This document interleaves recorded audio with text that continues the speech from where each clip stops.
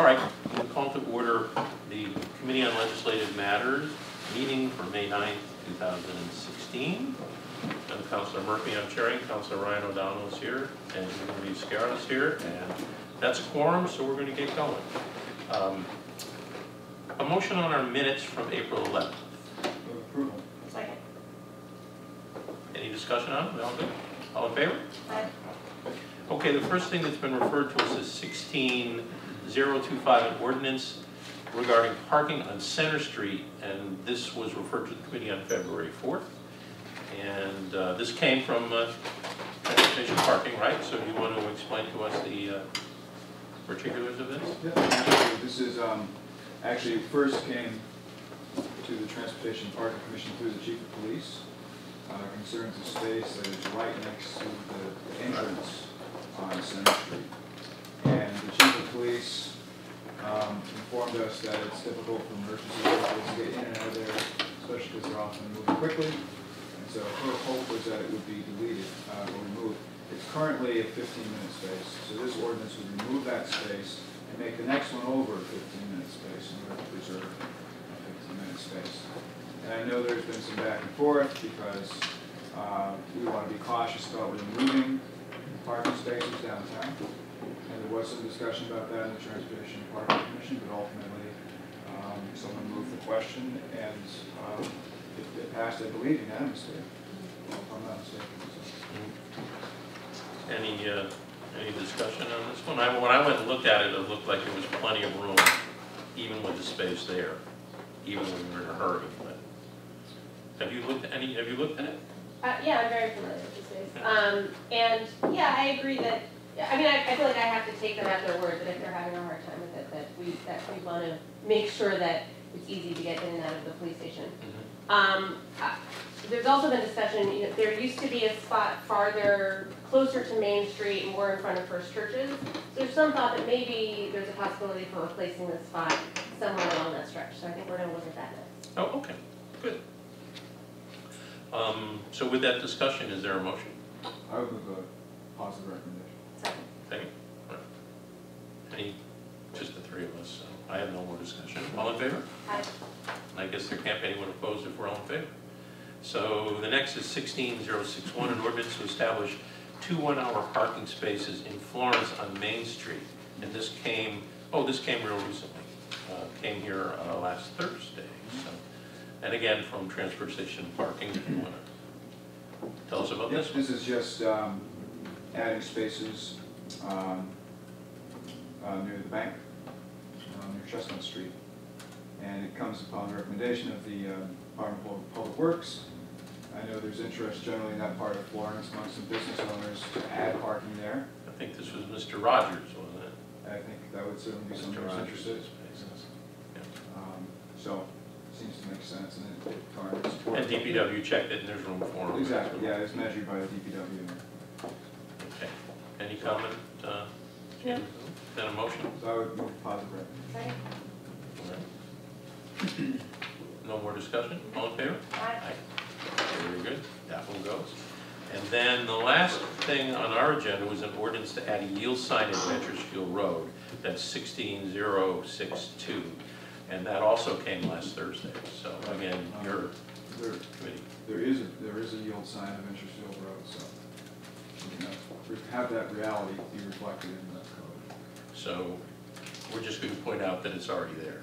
It's very existential ordinance. I move a positive recommendation. So the sign just wasn't supported by ordinance?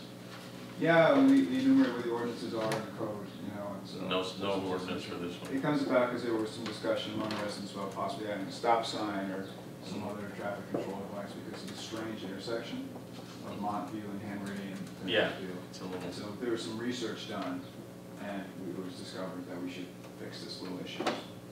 That's all this is. Okay, so the signs are there, we're just going to back it up with this. Exactly. All right. So I move positive recommendation. Second. All in favor? Aye. Aye. That's all of us. So now we are going to, I don't know, what's your pleasure? Do you want us to adjourn and then you can open the special council meeting? Because we're done with our agenda. Yes, why don't we do that? Okay, so is there any business we did not anticipate? I don't think so. Any special announcements? Motion to adjourn? Move to adjourn. Second. All in favor? Aye. It's all yours. Yeah, okay, thank you. Councilor O'Donnell's excusing himself. This is an emergency meeting to set a date for an election. By the way, this is it was announced, the city council, this is a full city council meeting. We have just barely quorum. But this emergency meeting is in response to the recent resignation of Councilor Adams, and we need to set a date ASAP for a special election, which tentatively we're proposing we'll schedule on August 4th, which is a Thursday. We're required by charter to establish an election 90 days from the point of resignation. The clock is ticking. The reason we're calling this is that the clerk can't print nomination papers until an election date is established, and in the absence of that, then the nomination papers can't be, potential candidates have to get 100 signatures in a relatively short period of time. So that's why I called it for today. And I appreciate those of you who came in, those of you who are already trapped here, but I appreciate you all coming. So I'd like to call the roll to establish the meeting, to establish quorum first, so. Councilor Bidwell? Here. Councilor Carney? Present. Councilor Dwight? Yes. Councilor Labarge? Present. Councilor Murphy? Here. Councilor Shara? Here. All right. We have 6 members, which does qualify as a quorum, so we can convene.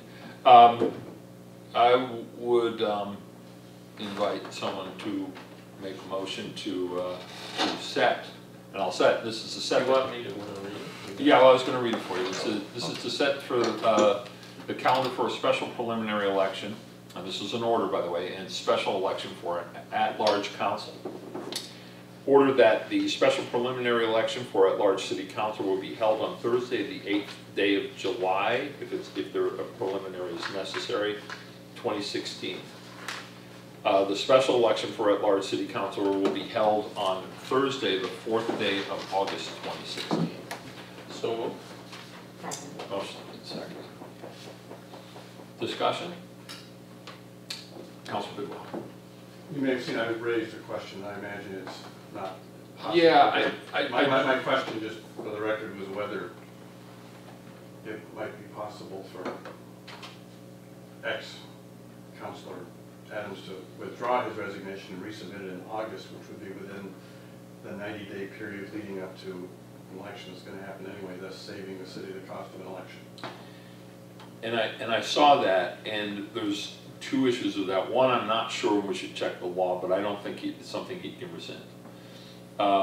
But if that were even so, there still would be a cost of a special election, because the general election is a different mechanism than, they're not the same cost. It'll be more of a cost, obviously, with Still a have to be special separate election. Yeah. ballots. But there have to be separate ballots, and also there's a number of things complicating this. And one of the facts is that for the general election, for the presidential election in the state of Massachusetts, you may now vote early. You may not vote early, however, for a municipal election. So there's going to be a massive confusion there. The other thing is, as we noted, in the event that there are more than 2 candidates for this special election, there will have to be a preliminary to 28 days, which that's what's kind of scotched up the calendar here a little bit. And should that be necessary, that's also a citywide election. The city clerk estimates costs in the aggregate would be somewhere between $30,000 and $40,000 For 2 elections? Or for 2 elections. For one, it'd be more around 25 to 30 possibly. Just one? Yeah, At large citywide. at large citywide. There are a number of factors. This is occurring in the summer. It's in buildings and places that are actually already occupied or closed. There will be already has programs. We have to do significant shifting. There are also the challenge of trying in the summer to find enough poll workers to work. There's a number of challenges. Yes, and so to that extent, on your proposal, which I wish it were so, but if it took place during the general election, it would certainly make things less confusing and less complicated and less expensive. It's true. But as far as I know, I don't believe that Councilor Adams has the privilege of being able to revoke his resignation. It's final insofar as that. Yeah, we don't know, he may not want it. He may not want to either. No, Yeah, he may not want to, but I mean, he would have to be voted, he'd have to be elected again. Now, okay, so I understand about the special election. Once whoever gets in, whoever runs, say Ryan gets it, Ward 3 is open. Well, And you have to have an election for that. that's not relevant to our conversation here, but I know. that is, yes, there is a possibility of another special election occurring as a I'll result have of to that. talk to Wendy about that. Yeah, there will, anytime there's a vacancy, there has to be a special election under these same guidelines if there's enough of the remainder of the term, more than 120 days remaining in the term, and that would be the case regardless. So, in this case, only 4 months into the term, clearly it has to be filled. In order, and particularly it's an at-large seat, so it has a significant impact on the community. Councilor Gilwell. Yeah, when I threw it out there, I imagined some of those technical It was problems. worth asking. But, you know, I think it was worth exploring. Oh, no, So here's another hypothetical. Let's just say, Councilor O'Donnell, a current member of the council who decided to want to run for at-large, were to themselves resign their seat in hopeful anticipation of being elected, then it might be possible to have a special election for that ward and a special election at large. at the same time, yes, that's true. We would be down 2 councilors at that point then, Right. which would complicate things. Terrible. We're damn close to quorum now, and it makes it harder on particularly on divided votes. We're coming into the budget season. I don't know, I'm not counseling Councilor O'Donnell, but from what I understand, the way he's proceeding is the way I would prefer that he proceed, as opposed to, I would not feel comfortable being 2 councilors down going into the budget. I think the people will be underserved. Our job is to, Ward 3 would be yeah. unrepresented during that process. And so, yeah. No, I get it, I'm Yeah, just. no, but I understand your hypothetical, and believe me, it's not something, Pam and I and Wendy and the city solicitor, we spent many hours today just kibitzing about all the prospects and all the scenarios. Mind you, and I still have to get verification on this, and city solicitor Seawald is seeking the counsel from the director of elections. But we actually have to extend the period for which people can get signatures, at least based under the charter. It wasn't specifically designed for special elections. It was designed for general elections. So the time frame doesn't work out for people, giving candidates a reasonable time to solicit 100 signatures and turn them in time to get them ratified. So we're actually going to extend that and appeal to the legislature, ultimately for ratification of this election, to extend that period to allow for a fair and reasonable opportunity for citizens who are interested in running for the office to make their, For this time? for this time. At least at large, it's frankly easier, because I run for an at-large thing and anybody can sign those. You know, if you're running in your ward, you gotta go hunt up ward people, but But- large ones are a lot easier because anybody. Well, you'll recall, to run for a ward seat, it's You only 50 need 50. signatures, and for citywide, you need 100. Yeah. So I have my 100 well before I got my 50, because you have to go looking for people. Right, because Well- everybody gives their papers out and they're. Well, the difference being, of course, and you should all note, is that no one knew this election was happening until today. So, and it's happening right now. If it provided, depending on this vote, Mike, Well, I'm not gonna presume. It's not done yet. Yes, I'm not gonna presume the Okay. passing, but just so you understand that it's not like everyone was queued up and ready to go for this and researching, getting committees and all that stuff. This is a special election, which it's a different beast than the general election. And, Question. yes, Papers come out tomorrow yes, on the 10th. papers will be And available. they have to be certified by, The brought registrar, in by May 18th. yes, If we're going by a special election. That's a date, yes, correct? that's When is the special election? Well, the special election will be, the full election would be August 4th. July 8th would be the preliminary if it's necessary. If more than two candidates apply, then we have to have a preliminary election that will be in July July 8th or 20th? I thought it was 3. 8th. 8th of July, 4th of August.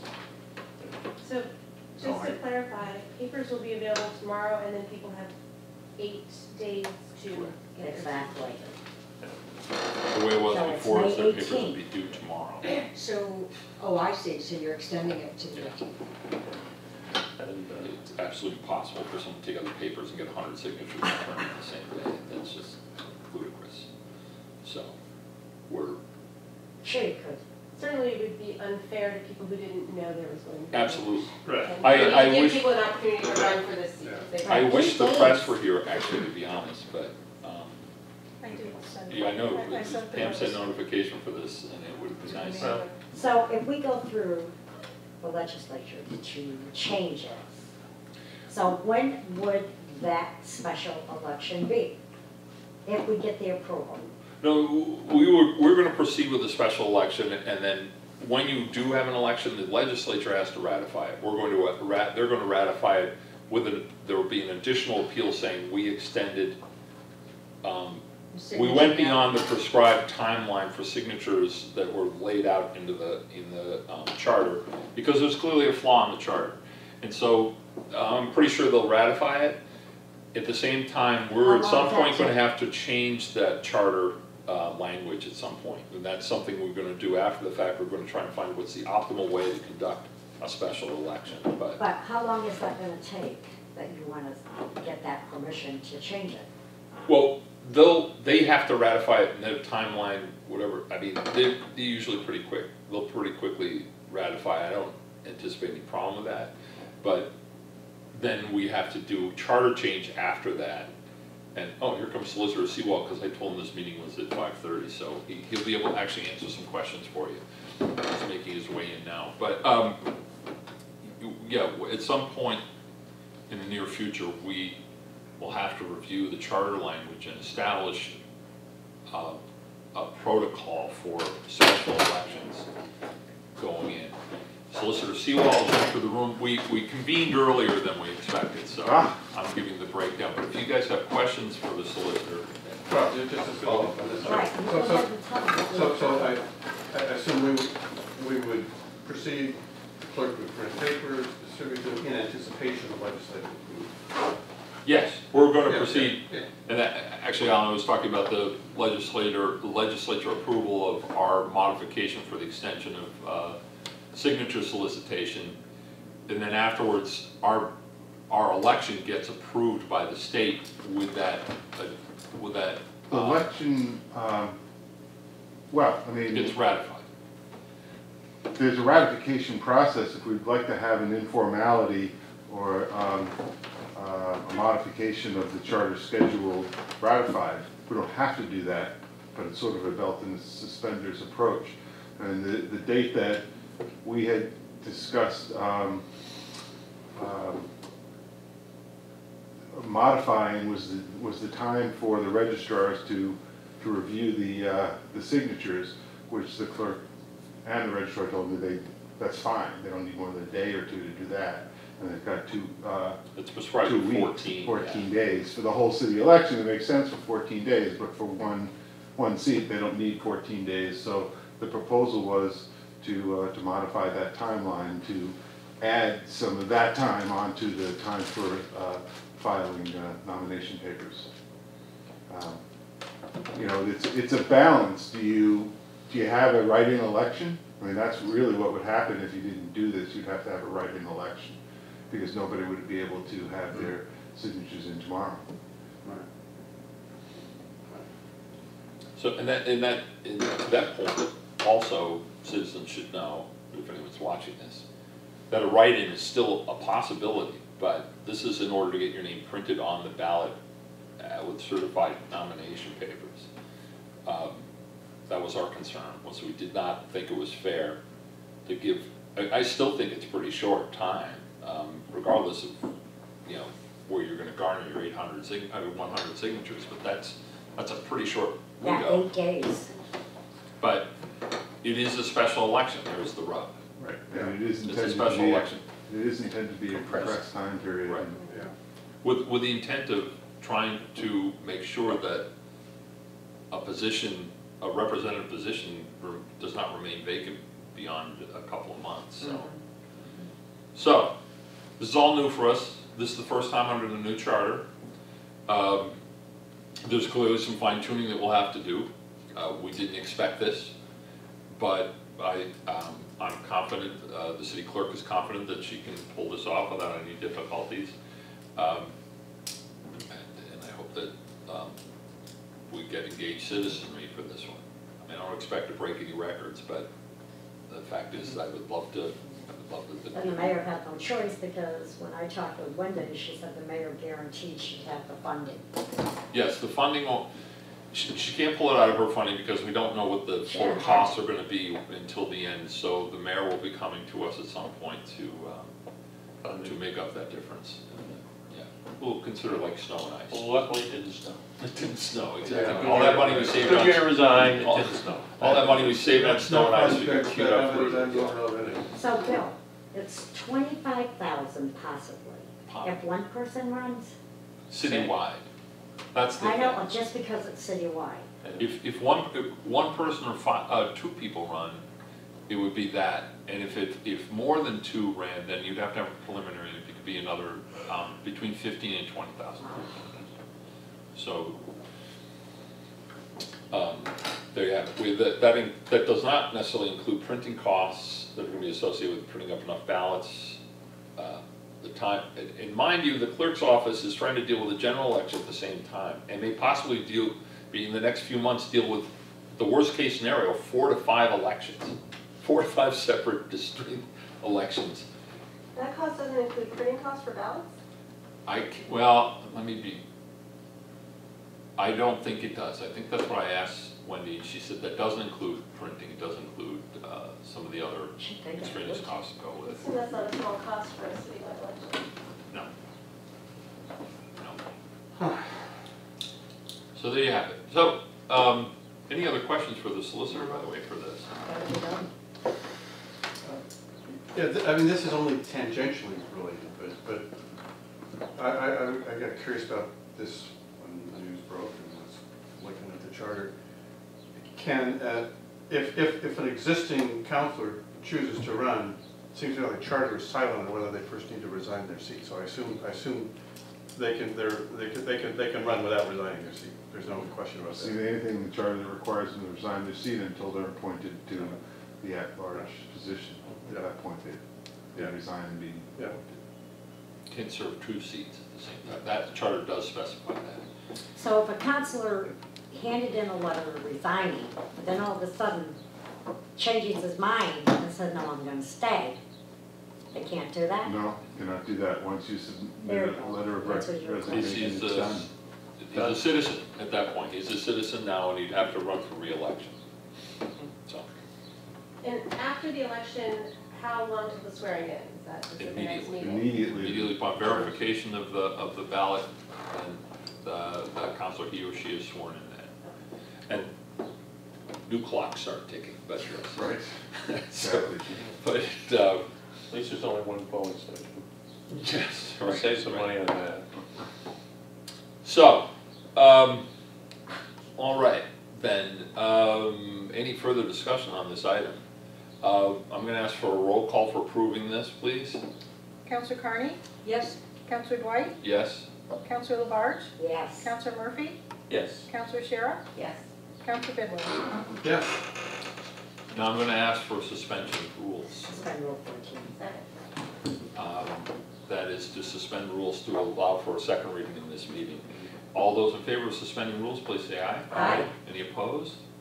Okay, I'll accept a motion for the second. Second reading. Second.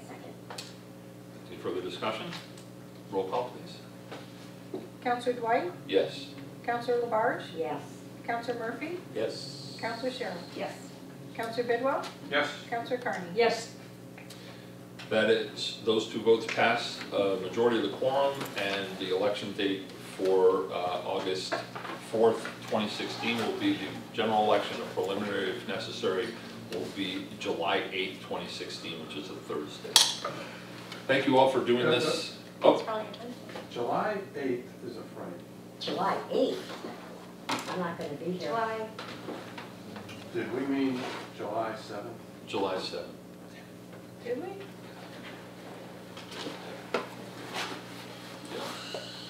I mean, July 7th, we didn't want to do them on Fridays. July 7th on a Thursday? July 7th is a Thursday. well, I'll We're gonna have to- move, I'll move to We're gonna, amend. well, let me ask the solicitor, what's your recommendation? We You're just, talking about the preliminary election? yeah, I used used the the wrong day. 28th. no, it's not the 28th. It's That was, 28 days, Prior 28th to is the a special Thursday. election. yeah, it puts it at the 8th. Yeah, it's, Yeah, it's, the 8th, this, my copy says the 28th. Yeah, there was a typo. we, Well, is there a problem with having it on that 8th, the Friday?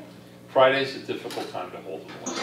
So what would be required to just? That's what I said. Now, I want to do this right. We just voted in the wrong date that didn't correspond with the day of the week. So we rescind it? Do we vote to, I would vote to amend.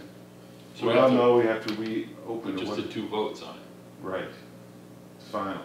I think you need to vote to rescind and then to re-vote it. I'll move to rescind I second that. the special Dates. election dated for July 8th. Yeah. Move to rescind. second. Council has a second too. Okay, any discussion on the rescission? Rescinding the entire order, actually. We're Yeah. rescinding. All not right, just I'll the- move to rescind the entire I order. second Okay. That will require a roll call too, let me know when you're ready. Counselor Labarge? that. Yes. Counselor Murphy? Yes. Counselor Shara? Yes. Counselor Bidwell? Yes. Counselor Carney? Counselor Dwight? Yes. And I'll move to set the date as July 7th for the preliminary and August 4th for the general. Second. Wait a minute. July 7th for the preliminary.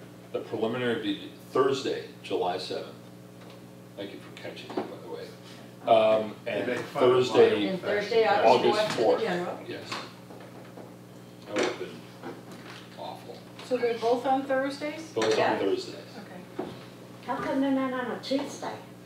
We're trying to extend as much time as possible. Gotcha. We try to get as, I mean, even every 2 or 3 days, is to Yeah. make it as long as possible. Friday the 13th, by the way, at one point was gonna be one of the dates, so interesting. Okay, and at one point, we were looking at July 5th, which would have been problematic too. Any other discussion on this? No. Roll call, please. Counselor Murphy? Yes. Counselor Shara? Yes. Counselor Bidwell? Yes. Counselor Carney? Yes. Counselor Dwight? Yes. Counselor Labarge? Yes. Okay, suspension of rules. So moved. Second. All those in favor, please Aye. say Aye. aye. Move Any second opposed? reading. Second. All right, no further discussion? Roll call, please. Counselor Shara? Yes. Counselor Bidwell? Yes. Counselor Carney? Yes. Counselor Dwight? Yes. Counselor Labarge? Yes. Counselor Murphy? Yes.